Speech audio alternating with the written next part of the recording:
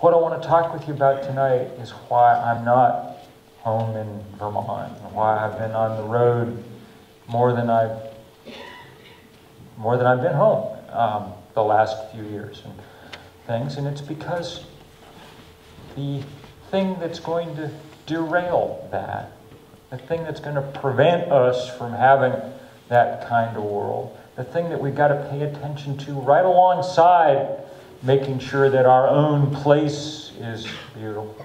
The thing we got to do besides conserving the Methow Valley is conserving the whole planet in some way that allows that dream to keep developing. Because none of that's going to have a chance at the rate that things are going on this planet as a whole.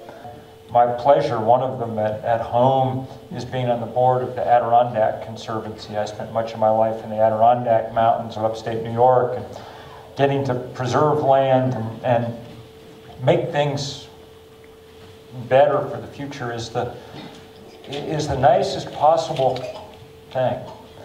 And Vermont is a place very much like where I live now, very much like this valley, it seems to me. Not the peaks aren't quite as high. You guys don't have the advantage of black flies and things, but very much the same. And what's so exciting in these places is to see them not just being preserved, but getting steadily better in all kinds of ways.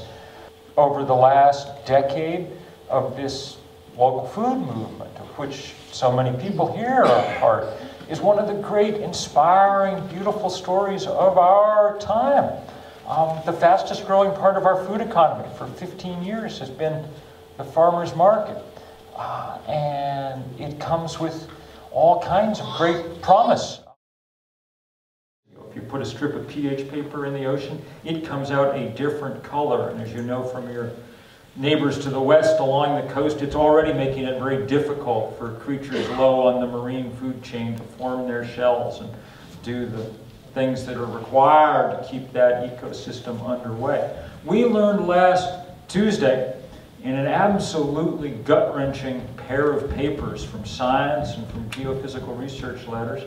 It turns out that the West Antarctic ice sheet sits in a geological bowl, and that bowl is now filling up with warm water, seawater from below that's leaking in, and their conclusion was that we're now past the point of no return, though it may take some decades or century for all of it to melt. That melt is now underway, and that's another 10 feet or so of sea level rise on top of that which we had already feared. Those images of fire from Southern California looked like something, illustration out of the Book of Revelations. It was powerful, but something like that is happening every day on this planet now. At the same time that they're in record drought in California, we see flooding and rainfall of extreme levels like we've never seen before. Each day we trap the heat equivalent of about 400,000 Hiroshima-sized bombs. And that extra heat is what's melting the Arctic and the Antarctic and doing all these other things. That's with 1 degree Celsius increase in temperature. The same scientists who told us that would happen tell us that we are on trajectory at the moment for someplace between 4 and 6 degrees rise in temperature in the lifetime of the youngest people in this room. And if that happens, then we cannot have a civilization like the one that we are used to having. It is necessary to have carbon carry a price that reflects the damage it does in the atmosphere. This is the simplest possible thing we could do, but it hasn't happened because it would cut into the massive amounts of money that these guys made. Everywhere you are, in Winthrop or in Warsaw, you get this, it has the same meaning. So we set to work. Our great advantage was that there were 7 of us, and there are 7 continents, so each one took one. The guy who got the Antarctic also had to do the internet. Off we went. I want to show you just a few, because I know that you guys are all engaged in this fight, and basically what I want you to see are who your brothers and sisters around the world are. One of the things I had always heard was that environmentalism was something that rich white people did, and if you didn't know where your next meal was coming from, you wouldn't be an environmentalist, and so on and so forth. And it turned out within minutes or hours of watching these pictures stream in, sometimes 30 and 40 a minute, that it was very clear what nonsense this was. Most of the people that we were working with around the world were poor and black and brown and Asian and young, because that's what most of the world consists of.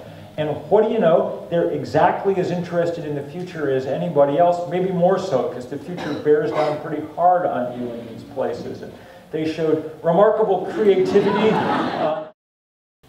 So we keep doing this kind of education. We've done, we think, 20,000 or so rallies all over the world in the last 4 years. Every country except North Korea. And it's been beautiful and fun and completely inspiring to me. I mean, places I'd never heard of, places we'd heard of in other contexts. But you need to know the scale and the pace of the problem if you're going to seriously address the scale and the pace of the necessary solutions, okay? Because otherwise we just end up waving our hands and doing small things that don't amount to a hill of beans in the face of it all.